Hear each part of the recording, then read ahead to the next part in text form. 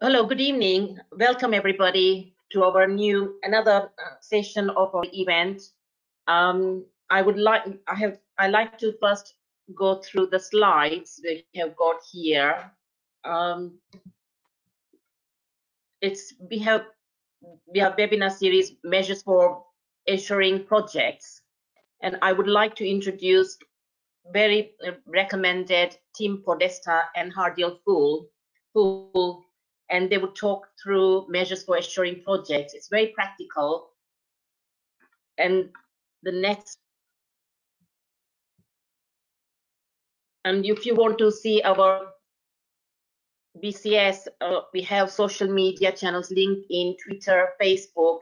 In your own time, have a look. These slides will be passed on to everybody. If you want to take notes, fine, but slides will come to everybody tomorrow.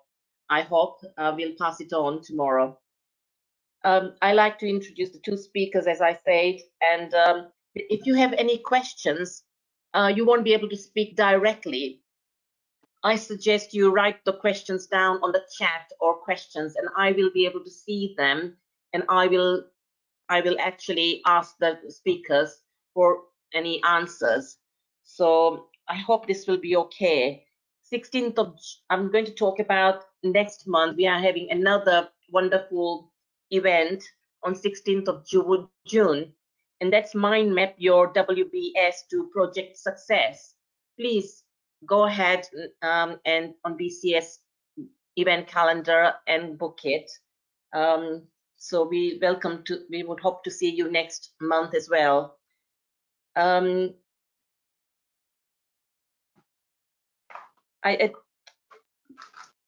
Any questions? Yeah, just pass it on to the webinar. So, and I'll see you next month as well.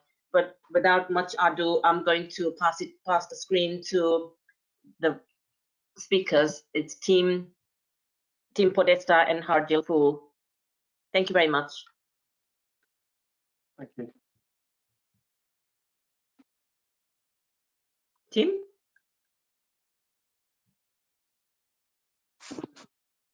Viva, thank you so much for your kind introduction. Ladies and gentlemen, good evening. My name is Tim Podesta, and I'm leading this webinar on behalf of the Association of Project Management Assurance, SIG, Special Interest Group. A big thank you to the BCS for the opportunity to share what we've learned and what we're doing. I've been active in the APM and the Assurance SIG for over 10 years now, and I led a working group developing the document Measures for Assuring Projects, which we're going to share a little bit with you tonight. In terms of my background, I celebrated 35 years with BP, and after completing my time with them, I'm now an independent consultant with experience as a program director in government projects, and I'll share parts of my experience throughout this webinar. Now, in terms of admin, please be aware the webinar is being recorded and you're in listen-only mode. However, please do participate with the content by writing questions in the question box that you'll have on your screen. We'll take those if we can as we go through, but we do have a plan to have sufficient time at the end for a Q&A session, which will be moderated by Viva. There are also a couple of polls for you to respond to as well, so please look out for those. Now, after the webinar is finished, you'll receive an email providing links to the webinar and also the document which we'll be sharing with you today or talking about. And the email will also include a survey link, and we're very, very keen to get the feedback. So please provide the feedback as soon as you get that survey so your answers are fresh. Really, that's for us and BCS to improve our webinars in the future. So if we move to the next slide, please, Viva, this is the agenda for today. It's in two parts primarily. I'm going to provide some context and introduction to the Measures for Assuring Projects. I'm going to share a story about how it was created. And Hardial Phull, my colleague here, who is a corporate assurance manager for the West Midlands Combined Authority, the WMCA, will tell his great story of using the measures. But before we start, let's do the first poll. On the next slide, we have the questions, and Viva is going to launch the poll for all participants to respond to, please. Now, basically, we're asking what your interest is in, involvement is in project assurance.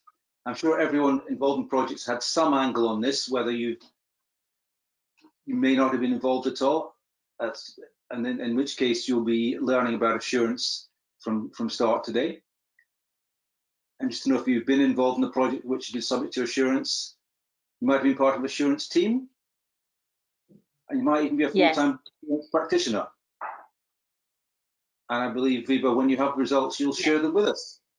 Yes, it's changing, but yeah, I've got really good results. I got 19% not involved, or 18% now, it changed to 18% not involved. 37% I have worked on project that has been subject to assurance. 33% I have been part of an assurance team, and 8% I am full-time assurance practitioner. Thanks so much. 58% have voted.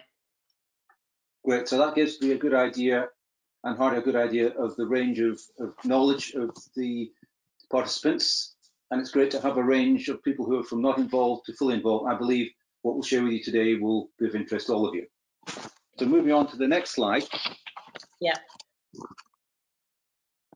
This slide talks about what I think is a very good model for looking at assurance, and it's described as the 3 lines of defense. I think that's on the previous slide, Eva. Yeah. Oh, it's a previous slide, yeah.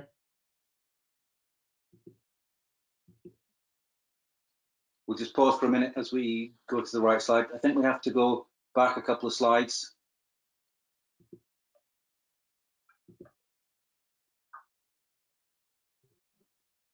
Yeah, this one.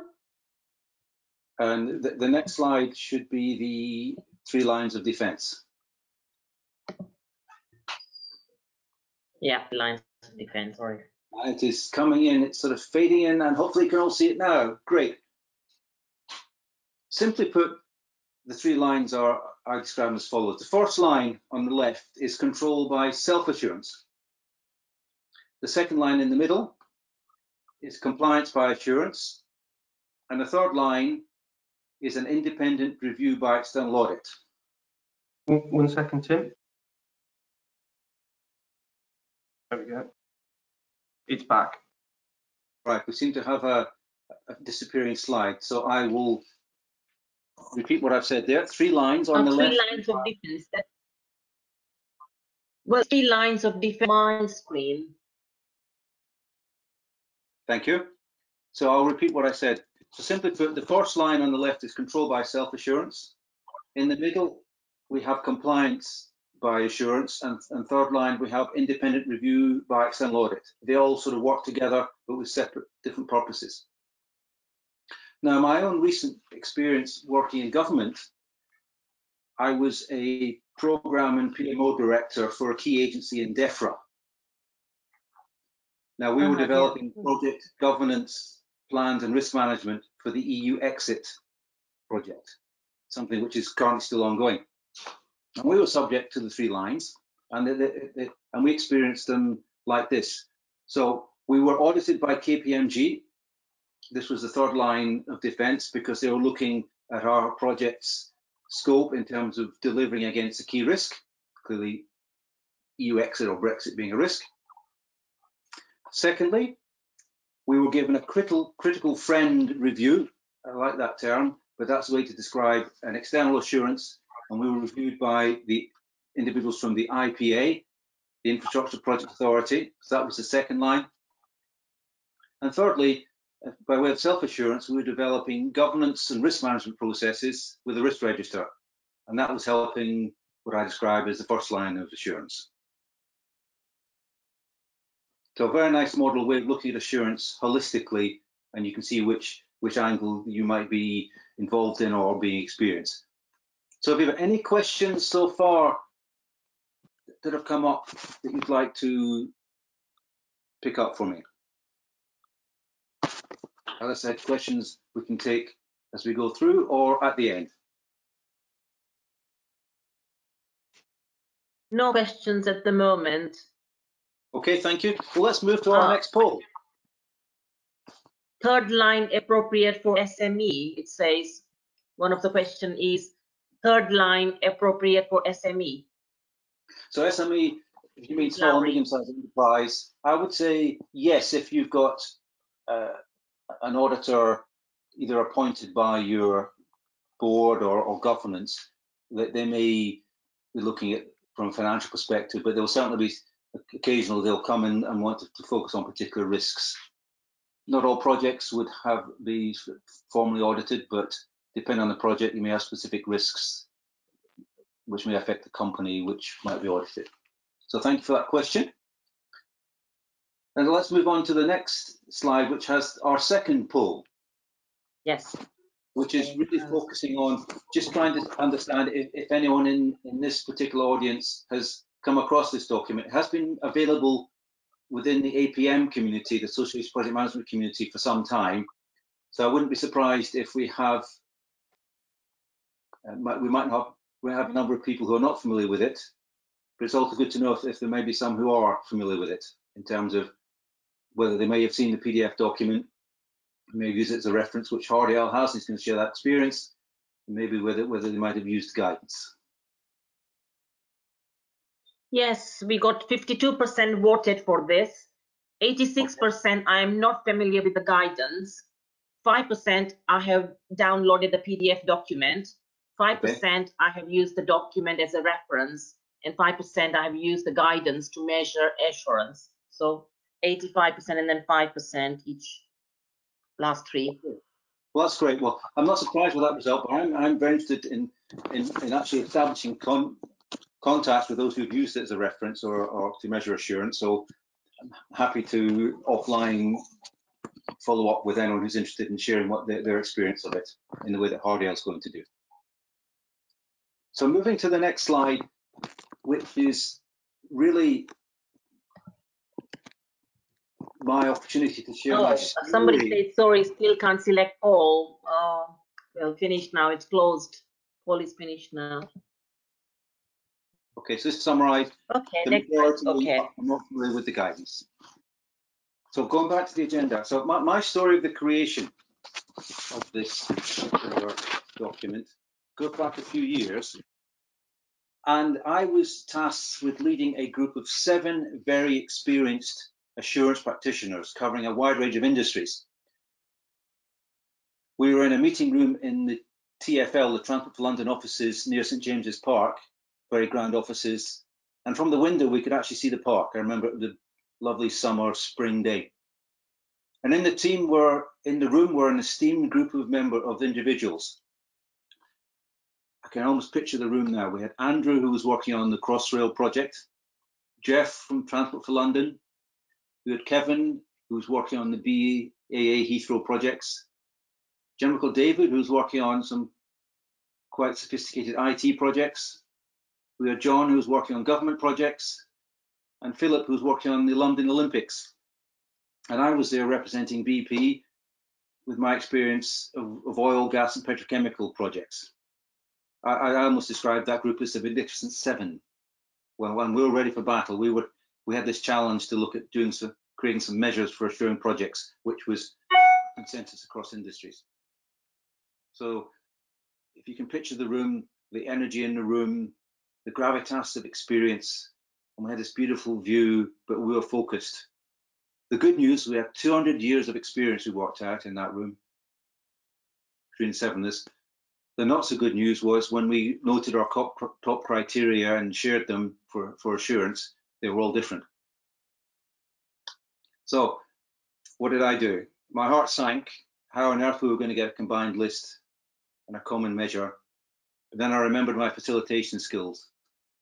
And I took the pen, went up to the flip chart. There was certainly energy in the room, and I was confident there was desire to get alignment, to come up with some useful working consensus. And I proposed the first item on the list, scope development, and we were away. That item's become client and scope in the list I'll share with you in a minute. And by the end of the 2 hours we were there, we actually had a common list of criteria. We had 10 criteria, and that's the list we have today, which is I'll show you in a minute. There was much more work to be done, fleshing out the criteria, establishing an evidence list, and the measures framework, which I'll also share with you. But at that meeting, we made a start. And for me, I think the power of the document is very much in the gravitas and the energy that's gone into it, particularly from that meeting forward. So moving on to the next slide.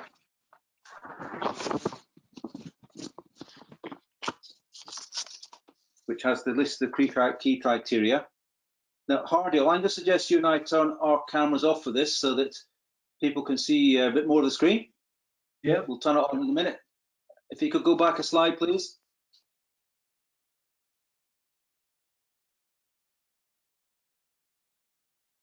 So we should be on the slide with the key criteria, which is coming back into view. I'm hoping you can read these. We'll come to the next slide in a minute. So it's based around these 10 criteria. Now, the first one, client and scope, which I mentioned was where we started. In essence, this needs to be clear and complete. You need a sufficient definition. For example, function points, that's a good measure which could be used in the IT industry. And this is critical to set the project up for success. You then have risk and opportunities, risk management throughout the project. You then have planning and scheduling. In essence, a resource loaded and integrated plan. Those are some of the key elements. Fourthly, you have organization capability and culture. This is where the project team comes in. This is another critical part of setting up a project for success, in my experience. You then have supply chain, procurement and logistics. And under 6, you have the deliverables and benefits and outcomes, particularly for an IT or transformational projects. 7th, you have finance, commercial and funds. 8th, you have social responsibility and sustainability, which includes environmental impact and health and safety. Now, this is a list of criteria, and this, for me, this one, certainly in the BP context, the high hazard environment, we have had and still have that as #1 on the list. So health and safety, one of the key criteria at the top of the list for certain industries. The 9th one is performance, measurement and management action. And the 10th one is governance. Last but not least, it both underpins a project and is overarching, covering sponsors and stakeholders. In fact, this is something that quite often appears at the top of an auditor's list that I've come across. So I'll pause for a minute for me to see any questions have come up in the last couple of minutes.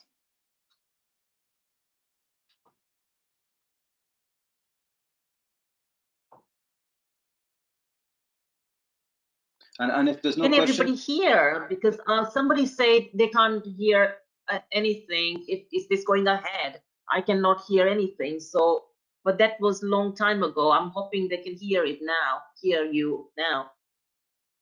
Okay. Well, if anyone's got any problems with sound, please go into the chat. I'll assume that no questions so far. So if we can move on to the next slide, please. No question. Yeah. So this is, I've shown this not so we can read it in detail, but just to show you the essence of, left-hand side, you have the 10 criteria, and along the top, you have the ratings. And this is one of the key appendices in the document, provides a 10 by 10 matrix. And what I want to do is share with you an example of how we used it, or how I used it in a workshop at UCL, University College London, with Dr. Andrew Edkins. And it was with a group of his students on the Masters of Project Management course. And we used a case study of the Edinburgh Tram project, a very famous project in terms of its ups and downs. And we set the classroom to look at an assurance challenge around the point where the actual Edinburgh Tram project was at the point of recovery. They had to stop the project in the middle of execution. And so what we did, we set up a couple of groups to take up roles for role play: project manager, assurer, technical lead, commercial lead. Then we gave them a couple of hours to review the project and measure the assurance of the project using this matrix. Now, the good news and the test of success for us was that they found this very powerful, very helpful for them to look at assuring a case study or project in a particular position. And the results that came up across the different groups was very, very similar, apart from one area, and that was in the matter of risk management. So on the next slide, I'm going to show you a little bit of how the matrix works. So if you can move to the next slide, please. And the next slide shows, it drills into one area of this matrix around risks. And what we found was that one of the groups assessed the risk management of the case study in the project as good. Another group assessed it as poor. And what was interesting to understand why there was that difference, because quite a significant difference. And actually one of the groups had come to the view that because risk management would be poor in the past, therefore the assessment should be poor. The other group said, well, because risk management is set up for success in the future, it should be acceptable. And this is interesting. This is where judgment and assurance comes in. And for me, it's a good example of the art of doing assurance in addition to the science of evidence. So I'll repeat that. It's an example of the art of doing assurance in addition to the science of evidence. It requires judgment. So we can move on a couple of slides, please, Biba, because that completes my stories, my input to this session. I'll put my camera up again. And the example we're going to move on to in a minute will be shared by Hardial Phull, who's a corporate assurance manager from the West Midlands Combined Authority. Now, this is one of the best examples I've come across of the practical use of the measures for project assurance, and I'm really looking forward to hearing what Hardial has to say. Now, by way of introduction, Hardial has a background in project management and IT projects in various sectors, including banking, infrastructure, and the NHS. And he started his role with the WMCA in 2018. And as well as assurance, he covers risk management, auditing, and reporting. So ladies and gentlemen, please welcome Hardial, and I'll give you a virtual handshake, safe handshake, and hand over. Thanks, Tim. Thank you. Hi, everyone. Hope everyone's well. Could we have the next slide, please, Viva?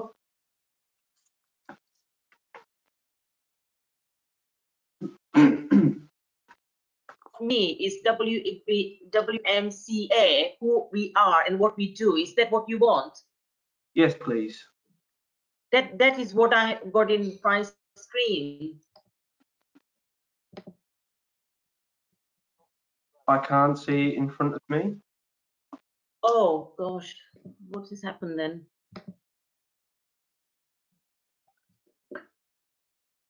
The slide that I can see is the 10 by 10 matrix.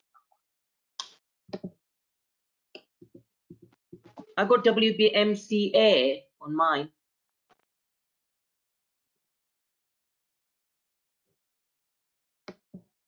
I still can't see it, Viva. There we go. It's just popped up. Can you see it now? I can. Thank you. Can you see it now? So hi everyone. I'm here today to I apologize. that's okay. To just talk through with you some of what I've learned in the West Midlands Combined Authority by way of practical application of the toolkit. So before I get into that, I thought I'd just give you a bit of context for the organisation itself.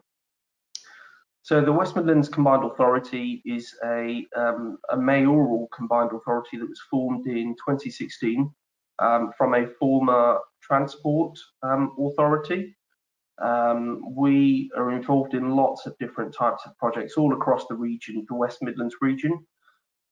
So we are involved in traditional transport infrastructure type schemes that range across the different modes of transport. So it could be rail stations and basically the recommissioning of what used to be redundant rail stations all the way through to buses, trams, and then more recently healthier modes of transport, things that are more green, so things like cycle lanes, right the way through to energy innovation investment proposals, as an example.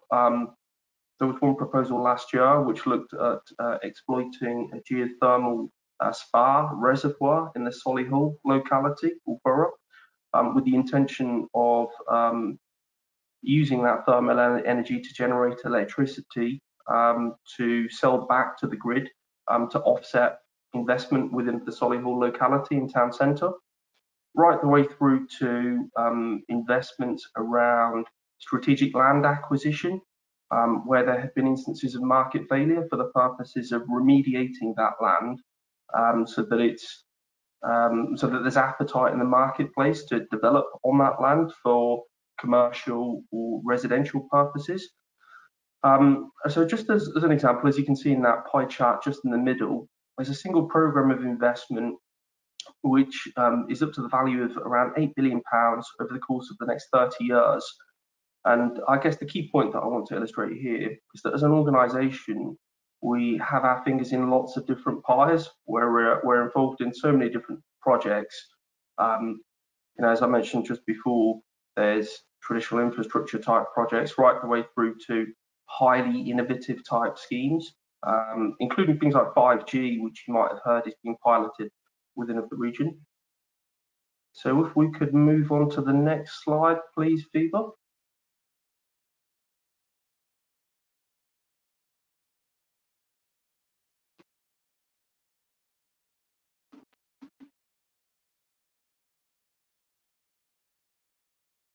Viva. Thank you. See the screen? I can see it up on screen. Thank you.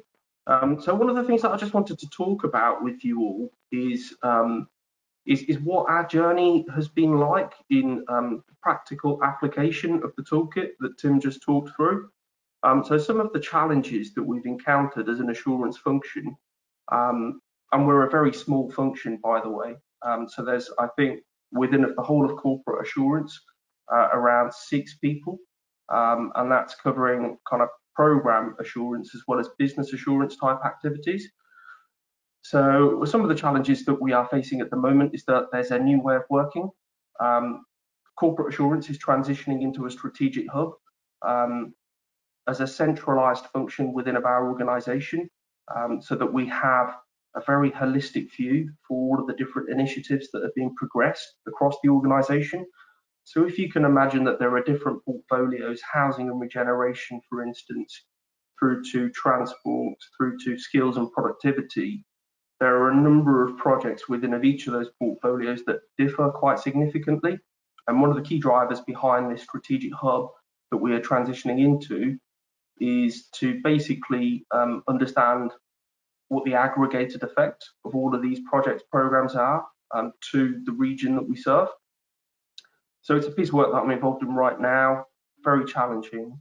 One of the next challenges that we're experiencing, and some of you might be able to relate to this from what we've seen on the poll, is that there's a limited understanding inside of the organisation for what program assurance is, within of an integrated assurance 3 lines of defence type model. One of our biggest challenges, I think, is that there are portfolios across the organisation that are maturing at different paces, which links to my next point, which is that there are inconsistent project and program management practices and standards. So varying methods that exist across the portfolios, and some fragmented approaches to delivering projects. One of the other challenges that we face is that our governance arrangements provide fairly limited opportunities for formal assurance reporting, and therefore, our ability to demonstrate what our value add is. And historically, as the organisation is evolving, so I mentioned before that we're a fairly new organisation. We've been in existence since 2016, and we've really ramped up with our agenda across the whole of the region. Is that historically projects were very much gateway driven, so stage by stage by stage, where there was evidence of good practice. We have very limited team resources, and there's an unreliable, sometimes unknown, and to put it politely, a dynamic pipeline of projects. So one of our key challenges is essentially having visibility for all of the different initiatives that are taking place across the organisation for the purposes of giving the organisation comfort and confidence on the performance of those initiatives, outside, of course, of the immediate delivery structure. So if I could please have the next slide, Viva.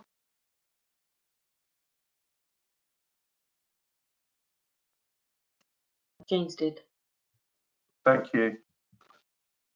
So I just wanted to give a little bit of context or rationale for why the measures for assuring projects toolkit. One of the challenges that I noticed when I first commenced in post around February 18 is that the assurance specialists would, undertake assurance reviews and activity with a whole host of observations and make a series of recommendations. But those recommendations and observations weren't taken very seriously by the organisation. So one of the drivers for looking to the toolkit was the credibility that was offered in pointing back to and referring to an established Association for Project Management toolkit. So where there were different project management practices and capabilities scattered across the organisation, in our ability to point back to use of the toolkit, it gave us a bit more credibility. People tended to listen a bit more, very simply in that it demonstrated that we didn't just make things up. So one of the other reasons as to why I, move forward at pace with the APM toolkit is that it really helped to raise our profile and to move away from some of the negative perceptions. So and again, some of you might be able to relate to this, but there were some perceptions in our organisation that, we as an assurance function were very much a policing type function, where what I wanted to do was to shift that perception in that, we would work collaboratively with our stakeholders and project teams. If I could just have, there we go, thank you. Work collaboratively with our stakeholders and with our teams to try to change that negative perception. And again, use of an established APM toolkit helped us to achieve that. So another key driver for use of the APM toolkit is to illustrate the added value of assurance activities by, and these are quite important, I think, encouraging uniformity across projects with consistent approaches applied across the different portfolios.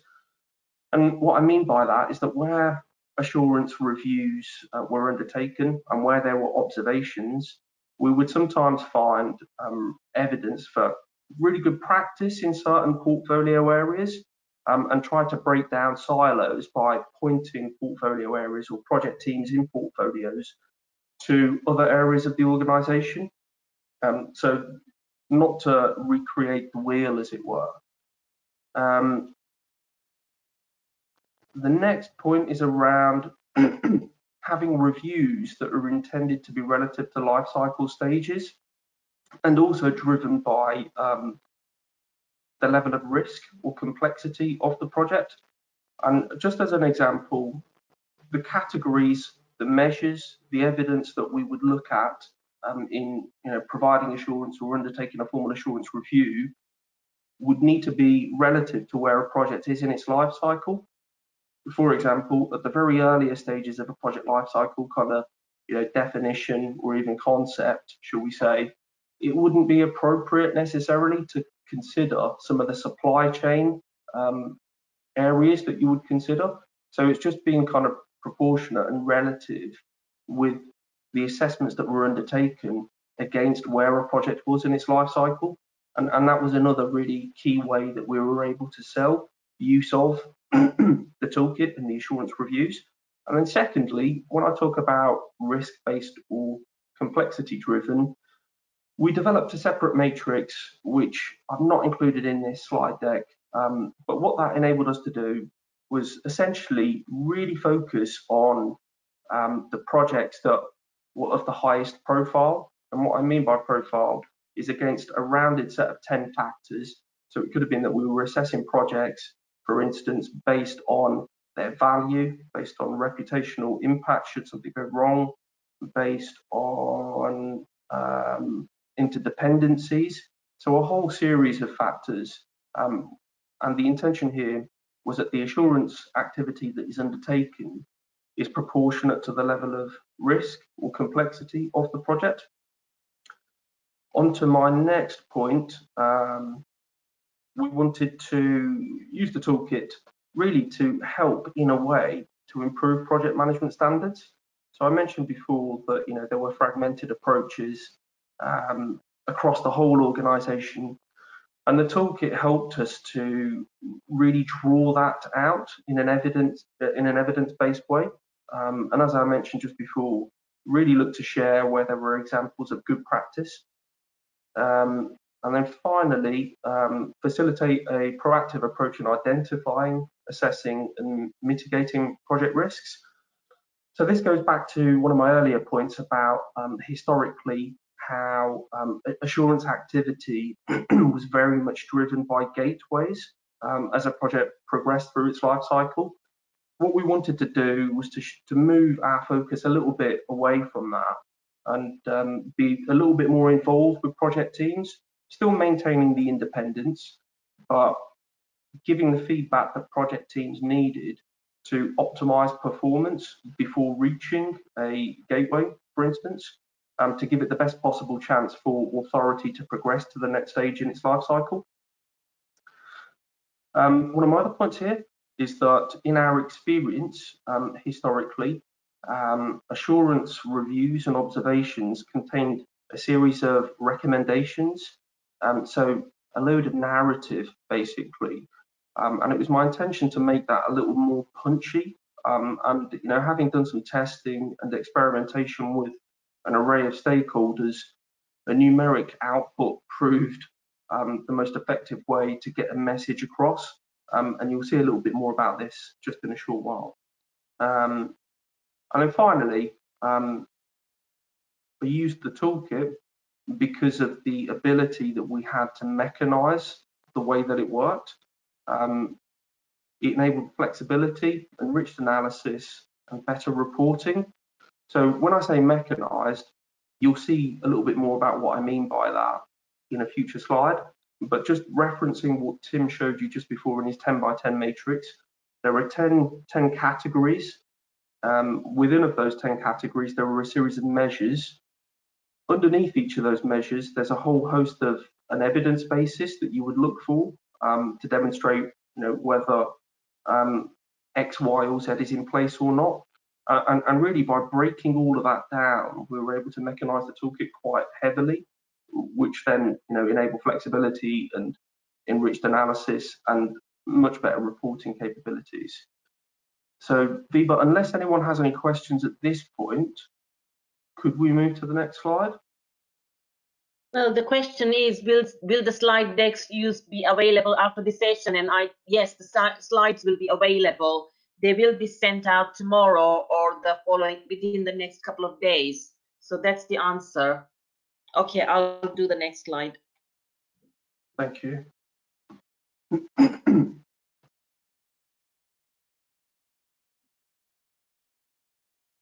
So what you guys are looking at just here is just a snapshot view, an illustration of the scoring sheet that the assurance specialists would use in undertaking an assurance review. So I can see that there's no header just to the left-hand side where there's the vertical orange box. But just structurally, the way that I wanted to try to explain this is that this is the master scoring sheet that the assurance specialists would use. So where you see 1.1 and 1.2, and then the subsection 1.1.1 and 1.1.2, and so on, the 1.1 relates to a subsection of the categories that Tim talked through. And for those of you that have downloaded the guidance, this might make a little more sense. And for those of you that will download the guidance, I'm sure it will make sense when you look at it. So what we did is adapt the toolkit slightly, and this is what I mean by mechanizing it, such that there were specific lines of inquiry for each of the categories, and each of the subsections in a single category. And you'll see from some of the detail that you see there, we try to outline quite clearly what the requirement is in terms of the line of inquiry. So, with the top one, for example, project objectives are clear and unambiguous in SMART format, and potentially that the evidence for that would be in a business case. The next column along from that contains a drop down which will have either a yes, a no, a not applicable, or partial. And the partial bit ties a little bit back to what Tim was talking about in regards to making a bit of a judgment call. The next column along from that, the complexity column, points back to what I was talking about earlier, which was that our list of, or our lines of inquiry, we would flex relative to what we would assess the complexity of a project to be. So very simply, if a project was highly complicated, major interdependencies, very high value, significant potential for reputational damage, for example, the complexity rating that we give it is red. And what that means essentially is that the full extent of our lines of inquiry are available and are required to be assessed. So the assurance specialist would take each of these lines of inquiry and then look to see whether there is evidence in place to satisfy that line of inquiry. And one other thing is that you'll see that there's a not applicable. This relates back to 2 points. One is how varied projects and programs are. So there may be some lines of inquiry inside the toolkit that don't apply to every project. So in that type of scenario, we have the ability to blanket out through a not applicable. And that has been designed with formulas in the background to be reflected in the scoring that is given for that particular line of inquiry. And the other scenario is the one that I described, which is where for certain categories like solution, for instance, it may not be appropriate to assess against lines of inquiry if a project is very early on in its life cycle. And then just to the right hand side, you'll see that depending upon what the response is that's been selected, whether that's a yes, a no, or a not applicable, or partial even, the formulas in the background will come up with a percentage score. So unless there are any questions on that slide, Phoebe, could we please go to the next? Great, thank you. So what you are seeing here is a category score summary sheet. Again, just an illustration for the definitions and the scoring for an individual category. And in the example that you see here, it's the client and scope category. And the reason as why I've included this is that you can see just to the right hand side, based on the previous scoring sheet, we assessed this category in particular, client and scope, with all of the lines of inquiry as being 46%. This illustration here is intended to be shared with people like project sponsors, senior responsible owners, those types of people, even project managers, to essentially make sense of what the numeric output is, so that people and our stakeholders and audience were able to see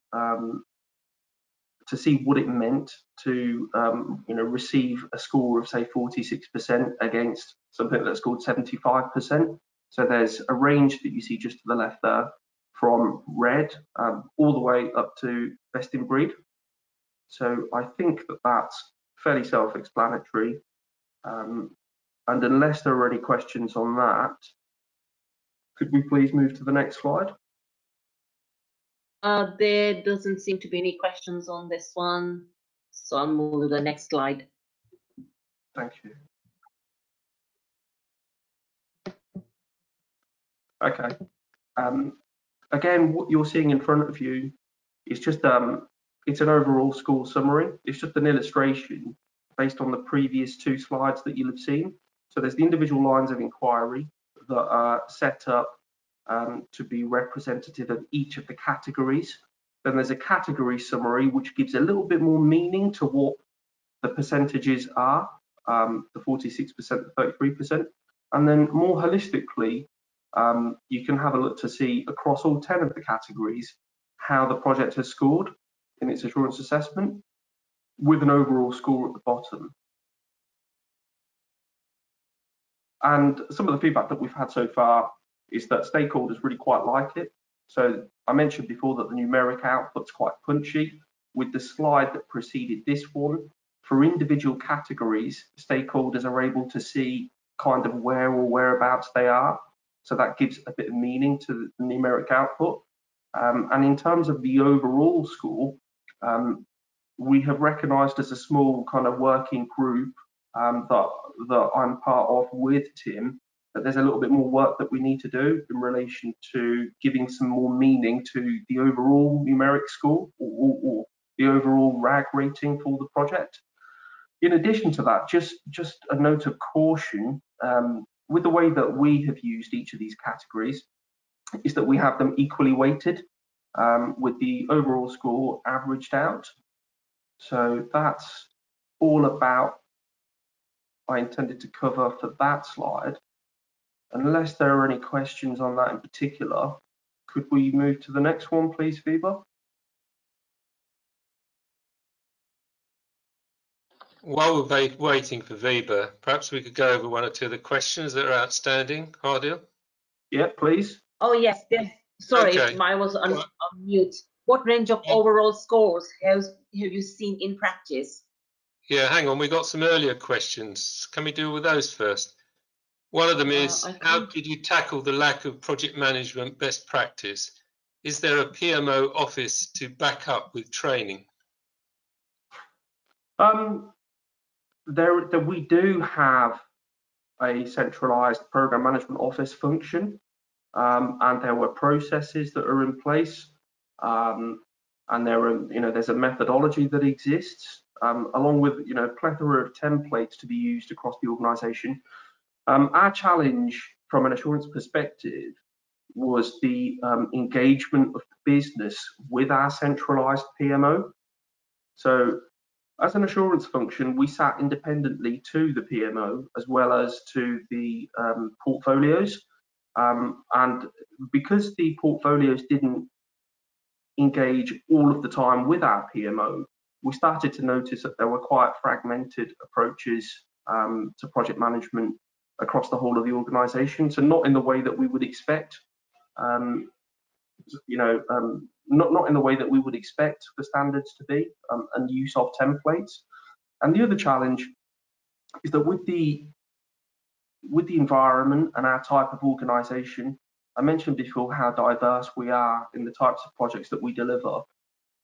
Individual portfolios would often outsource delivery to consultancies or other organisations, or it would be that we would work in partnership with other organisations.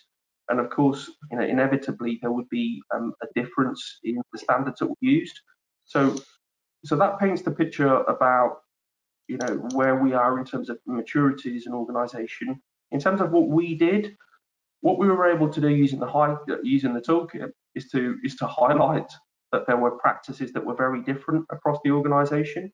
And I mentioned just before that wherever we saw examples of good practice, we'd look to try to replicate that by signposting portfolio areas or localised project teams in portfolios to just check in with another area that's utilising templates or following processes in the right way. And then similarly, we'd feed back to the PMO as well, in that PMO would be a good idea to try to re-engage this area of the organisation. So slightly long-winded, but I hope that answers the question. Yeah, there's another question here. Has this been used in agile lean programs? That is lean business change and agile development.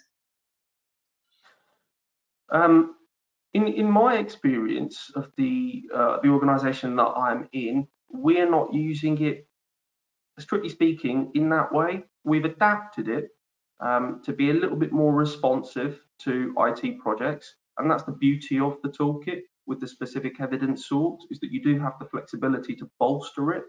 So we have done that. In one of my previous slides, I showed you probably 2 to 5% of the total lines of inquiry. So not so much at this point in time. But I think, Tim, you and I spoke about this, and there might be something that you wanted to say.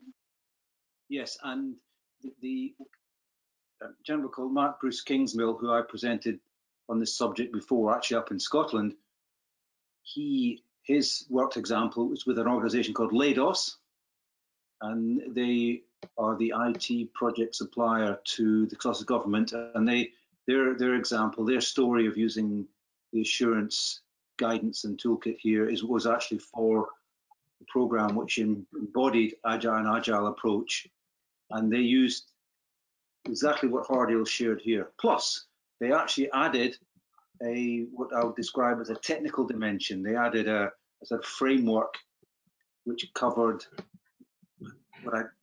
technical aspects of agile, for example, around things like documentation, and they applied both of those in parallel. So the answer is yes, and there's a great example which we've talked about before. Fantastic, thank you, Tim.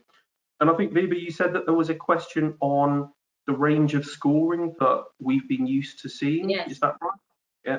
Yes. The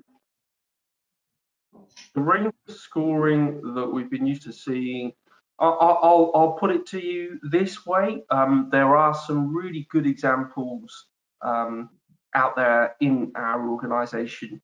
So some projects, you know, are hitting that 75, 80% a kind of level of assessment, whereas other areas of the organisation are not really anywhere near that.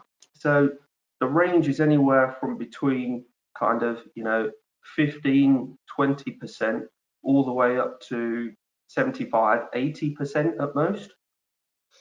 But we have a little bit more work to do as an organisation. Is the AFMP template available as spreadsheets? You know, there was a spreadsheet earlier. Currently, I don't believe that it is. I think, and Tim, correct me if I'm mistaken, I think it's available just as a PDF formatted download. Is that correct? Yes, that's correct. There is a crude spreadsheet which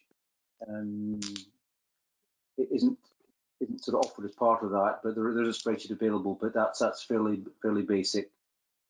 In terms of follow-up, if anyone's interested in that, once they've seen the actual toolkit, then I'd be happy to talk more about that. Brilliant, thank you. So, Viva, unless there are any other questions, could we please move? Yeah, in the example on screen, how can scope and risk be low and high score on planning and scheduling? Yeah, it's something that I should have probably paid a bit more attention to. Apologies, it was probably me messing around with the template and with the way that I cropped it. So our default version 1 of the template starts with everything zeroed out, and the likelihood is that I've just gone through and selected different entries just to illustrate the movement in the scoring. So that's the rationale for that. Don't take it as an accurate representation of an assessment for a project.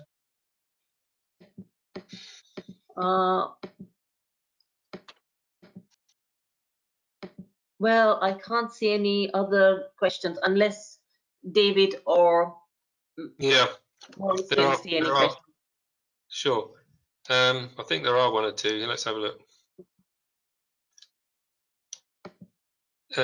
How difficult was it to move measurements away from the triangle of cost, time and quality, with quality always the poor third? Nice one.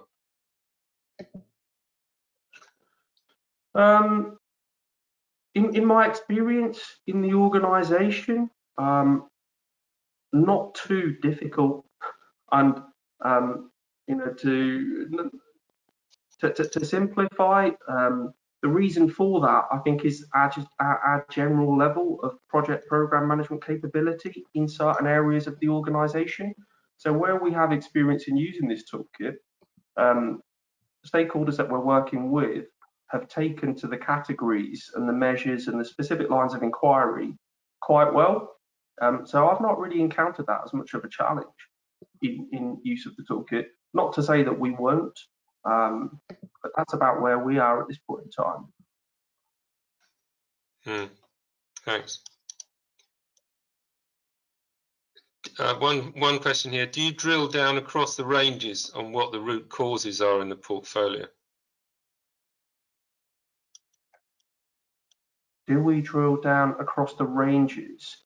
Could you just repeat that question, please, David? Yeah, well, I'm just reading it verbatim here. Do you drill down across the ranges on what the root causes are in the portfolio? So if I can try to interpret that, and whoever's asked the question, please, just correct me if I've interpreted it incorrectly. So what in mechanising this toolkit, one of the things that we really pushed for as a team is that trend analysis type capability. And with the way that we have individual lines of inquiry with subsections in individual categories, we have quite a rich analytical and reporting capability. So yeah, in splitting assurance reviews up across the different portfolios, we have quite a granular ability to pinpoint and identify where certain portfolios aren't or are consistently getting things wrong or missing things, and similarly where certain portfolios are doing things really, really well. So I hope that answers the question, but please do say if I've misinterpreted. Yeah, it seems to be about drilling down into the detail, isn't it? Yeah. There's Stephen another one. Ross, who asked the question, says that's fine. He's fine with what you said. There's another question. Go on, David. Is there a correlation between projects that score quite low on the scoring matrix and those projects that struggle to deliver and achieve their objectives? Yes, in our experience, yes, we are finding that, and I guess just at a high level, simply because I think what we are finding is that projects aren't matured sufficiently. So, a lot of the detail that you'd expect to be in place by way of objectives and acceptance, success criteria, that type of level of information isn't at the earlier stages in the project life cycle matured to that level of granular detail. So when it comes to delivery, it makes it a little more difficult to assess whether the project has achieved what it was set out to achieve. So I'm not sure that I have answered that question. Maybe what we can ask people to do is, if they feel they haven't had an answer to a question yet, or there's some variation on it, that they submit another question, because we will ask you to, at the end of this, to answer any other questions, and then we'll forward them on to people, if that's okay. Yep. Question just come in. What project management framework do you use, e.g. Prince, Scrum, etc.?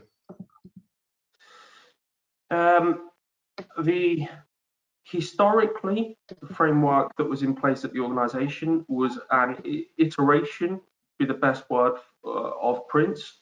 I mentioned just before that a really big piece of work that I'm involved in at the moment is transitioning to strategic hub. So that enables us the oversight and to get an aggregated picture. But what we're also doing as an organisation is putting into place what we're referring to as a single assurance framework. And as part of that framework, we are trying to develop, which we're making really good progress with, and embed standardised approaches to initiation, development, approved dates, and delivery stages of life cycle. So moving forward, I'm expecting an improvement, but at the moment, an iteration of Prince, although there are some examples of other life cycles like use of Reba, use of grip for rail type schemes, and even instances of agile methodology. Yeah, so you're looking to dovetail these in, aren't you? You dovetail them into the methodology that's available, and hopefully look for the hooks into it. That's right, yeah. And with the way that we've established the toolkit, we've bolstered some of the specific lines of inquiry in line with the different kind of methods that are out there. And what we've also done is built into the specific lines of inquiry the option of not applicable, where there is a difference from one type of project to the next. Right. Do you want to move on? There's another slide. There's another question here. I don't know whether it's been answered. How difficult was it to move measurements away from the triangle of cost, time, quality, and always the poor third? Yeah, we had a quick answer to that one. Yeah. Oh, we had that. Okay, sorry. Yeah. Okay. Then shall I go on the next slide? Yes, please. Okay. I think I've alluded to this before. And again, what you're seeing here, apologies, you'll have to excuse the presentation. On my screen, it's kind of stretched apart and condensed in certain areas. But what you see in front of you is just a summary of how projects are performing in each of their categories, each of the 10 categories.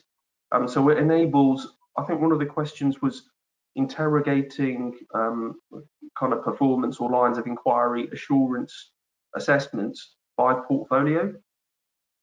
This illustration is intended just to summarize some of what's going on in portfolio areas. So it's very simple in the way that it's made up.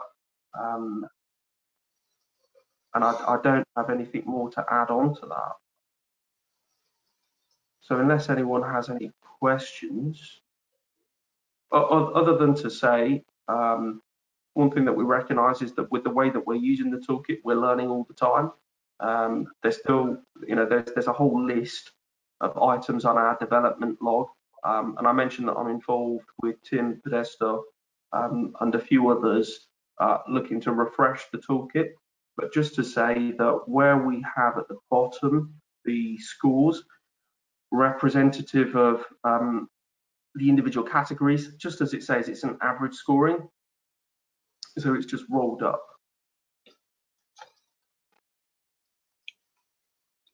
Right, we've got a couple questions we can probably slip in here. What software do you use for managing projects, e.g. MS Projects, Project Online, etc.? We, as an organisation, use Microsoft Project for the purposes of scheduling. We have solutions in place like ProjectWise. I'm not sure whether anyone's heard of that. Smartsheets is also in existence, and we're using currently some functionality within Microsoft SharePoint. So there's quite a mixture of software solutions that are in place across the organisation for different purposes. So I hope that answers the question. And did you say there's a second question, David? A couple more here. Does your assurance department have authority to drive the best practice? I wouldn't say that we have formal authority. We don't have formal authority with a proportion of projects, but it's our, it's what we aspire to try to do, to share best practice, to break down silos and siloed activity, and look for opportunities to drive performance and optimization of performance. Yeah, a good question here. How often do you execute the toolkit for each project? Is it weekly, monthly, or daily, or when you have an issue? How do you go about that?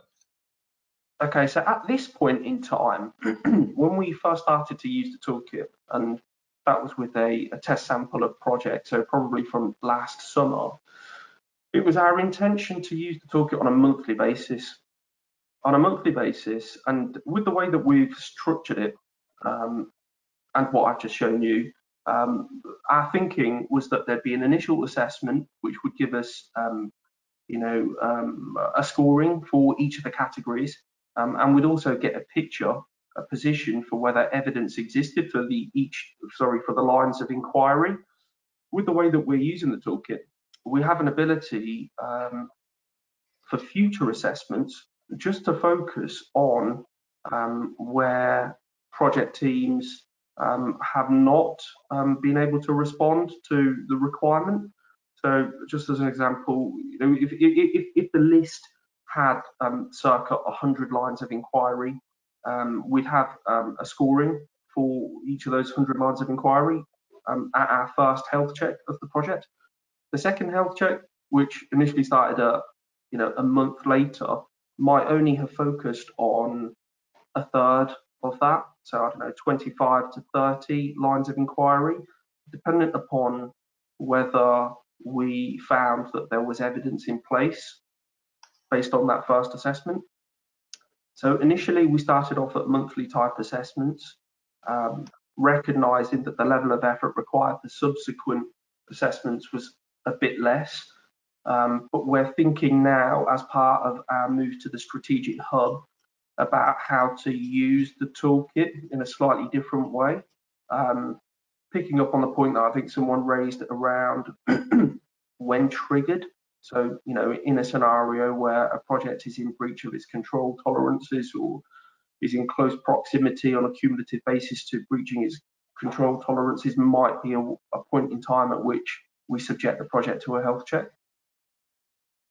So I hope that answers the question. Yeah, I would have thought that you would tend to focus on the red areas because they're the ones, hopefully, you're looking for get well plans and this sort of thing, and therefore want to review those on a more regular basis.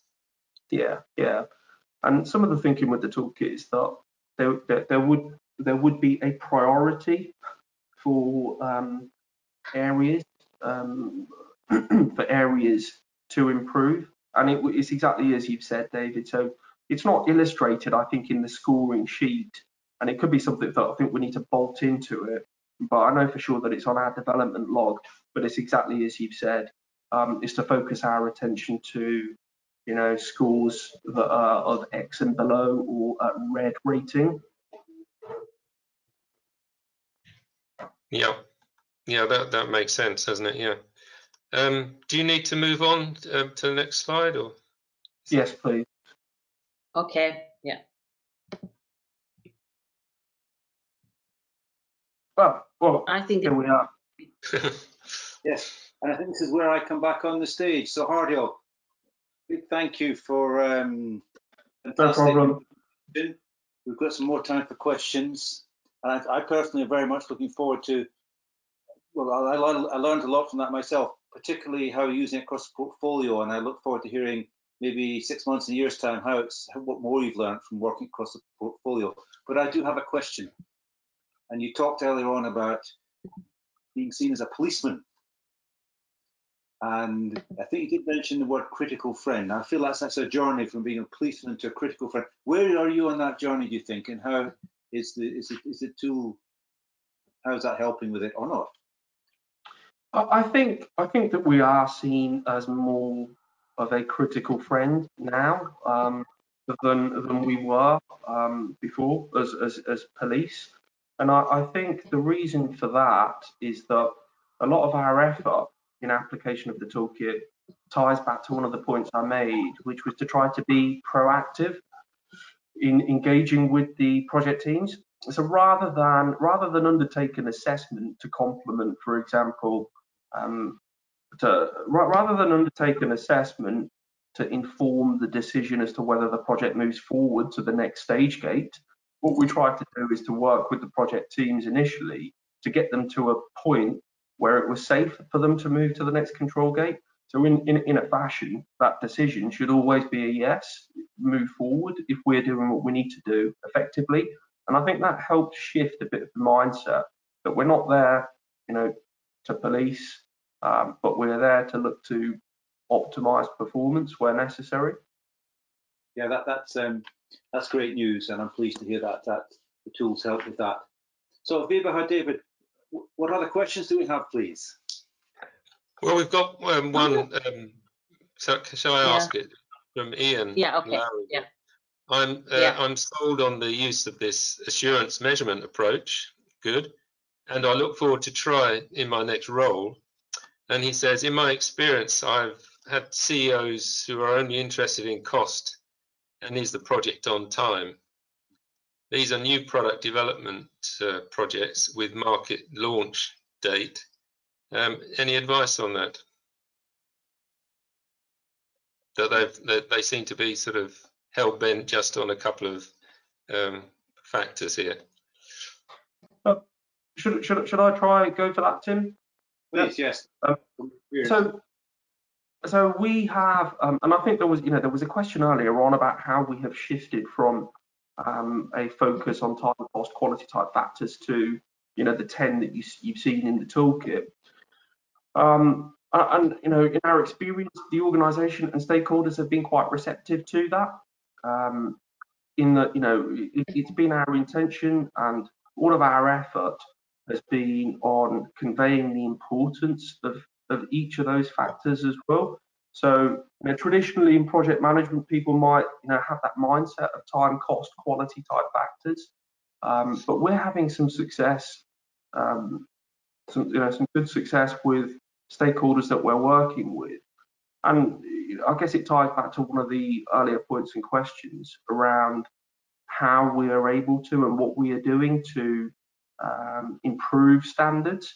I think this toolkit has been really helpful in providing a bit of the education piece. So that's kind of, I think, what I'd say for that. We've had success. Yeah.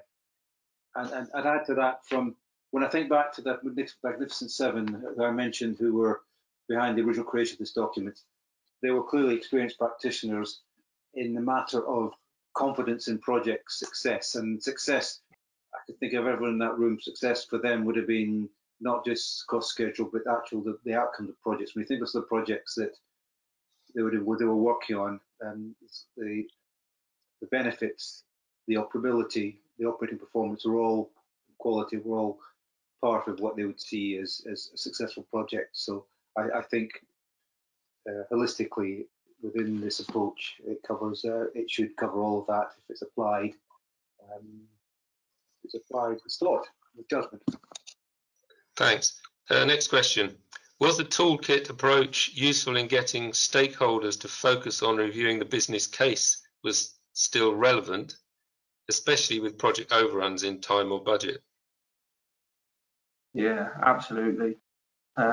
So there are specific, excuse me, there are specific lines of inquiry within that scoring sheet that seek revalidation, for instance, of elements that would be contained in the business case. So I think it really brought back the focus to stakeholders that we've worked with. But there needs to be the ongoing justification and ongoing review of the business case. So I think it just brought it back. So where and a lot of you may have experience of this, a business case is approved and it kind of gets locked away in a cupboard and is never seen again.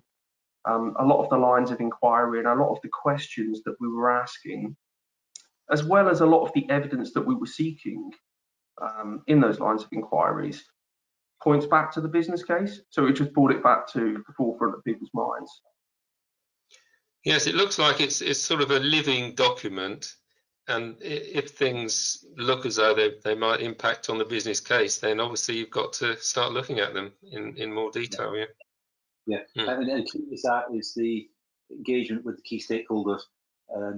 In the latest example I referred to earlier, Scottish Government, one of the key proponents of having used this approach was the SRO, the Senior Responsible Officer, who actually came to a couple of conferences and then spoke very powerfully about the value of doing this approach. And because he saw value in it, in the conversations that he helped him have with the project, a key project for the government, to do with document management and workflow and handling inquiries. And then he said, well, as well as those conversations, it gave him confidence, it gave him some evidence and material that he could talk to his stakeholders as well. Yeah. Right, the next one is relating to OGC's list of common causes of failure. And the questioner says he's found it helpful. And what are your feelings on the OGC list? Have you sort of taken that into account in developing your model, for instance?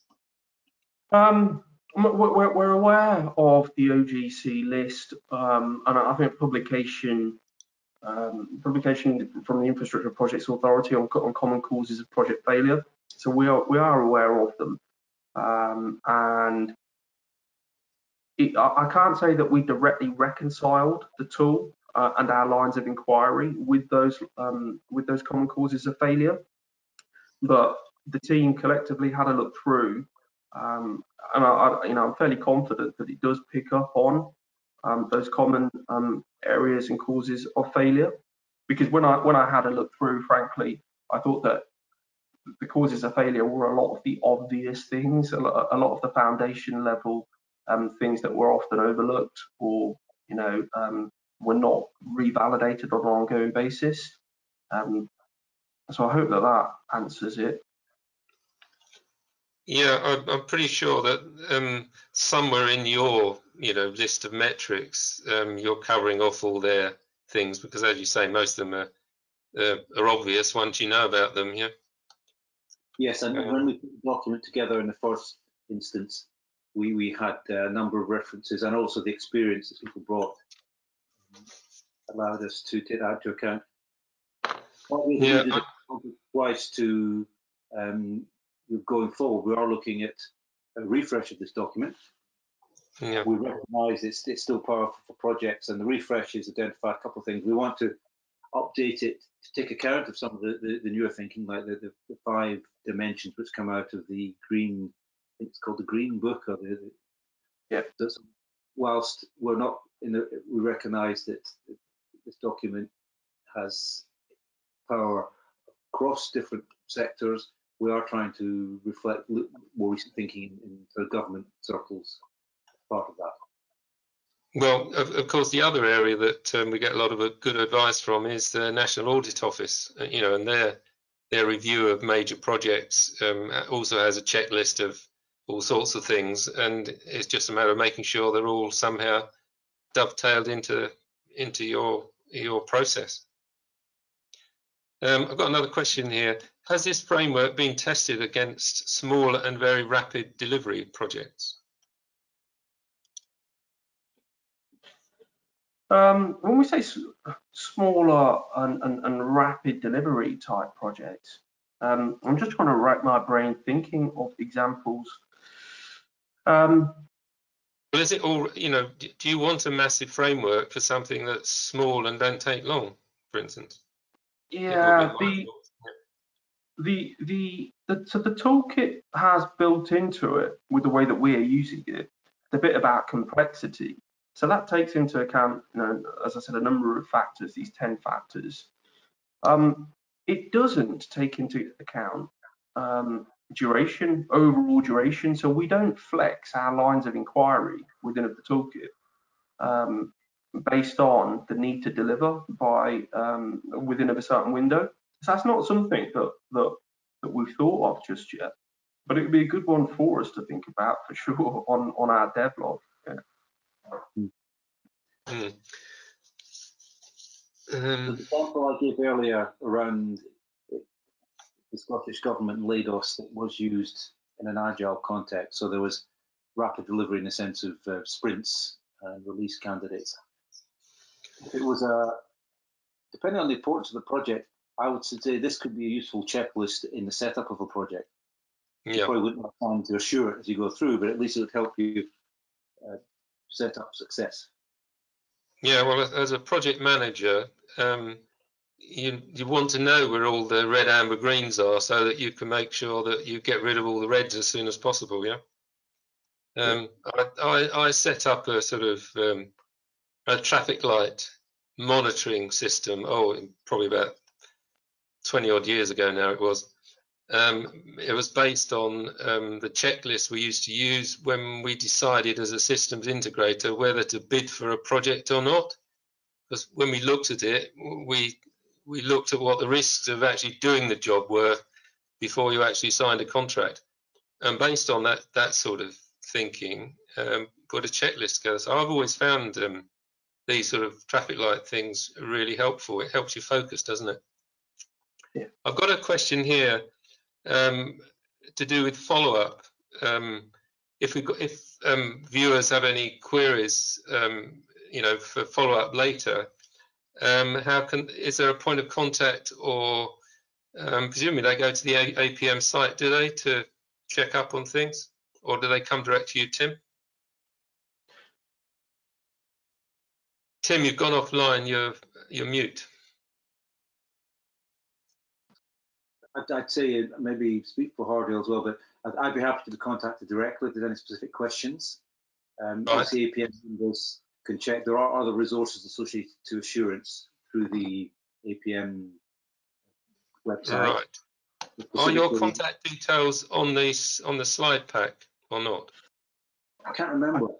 If not, happy for them to go in the follow-up that Viva sent out. Yeah. Okay. Good. I can't see any other questions just at the moment, apart from those that we've got to answer. Yeah, and I think we're just about coming up to the last few minutes. So it's always good to do a bit of wrap up. I do have one final question for Hardial myself, and in terms of dealing with these challenging times at the moment, and obviously the response to COVID and restrictions to travel and so forth, how's that affected your assurance activity? And in fact, have you had to do any of these reviews virtually, and how's that worked? Yeah, that's a good question, Tim. So we are noticing a wind down in a lot of the traditional kind of construction or infrastructure type projects. Is what we've noticed, just across the board. That's one thing that we've noticed for sure. How we are conducting the reviews is in the same way. So we're using the toolkit wherever we can with those projects as they are progressing. And in terms of assessing these projects or assuring these projects, recognizing the impact of the pandemic that we're in the middle of, what we've also tried to do is to water down some criteria for use within our strategy directorate. So our strategy and economy directorate have a series of lines of inquiry that are all aimed to assess the project as part of our economic recovery type plan for the region. So there's things that we have drawn out of the toolkit for that reason. Okay, great. Well, I'd like to thank Hardial myself for your contribution, and ask APM members who may be on this session to look out for news of the refresh that's currently going on. And let's hand back to our good friends David and Viva at the BCS for allow you to close out our session. Thank you. Thank you. Viva, do you want to just finish off? Yes. Thank you very much to Tim and Hardial both for an excellent presentation. I know the audience are happy to thank with me. What I would suggest to the audience is, we would be sending the slides, today's slides, and also the toolkit that Tim and Hardial mentioned, measuring for assuring projects. They both will be sent within the next 2 days. And also, please, could you please complete tonight? You should get a survey through your email. and complete it today while it's fresh on your mind about this presentation, and let us know. We also have one of the questions: what would you like to, what sort of projects, what sort of presentation would you like, what topic would you like to see in the future? So that will help us to decide on what we can present in the future. So please do that as well. That will be within the survey. And thank you very much for everybody for attending, and especially thanks for our two presenters. Thank you. Thank you. Thanks very much indeed. All the best. Take care. Bye bye, everyone.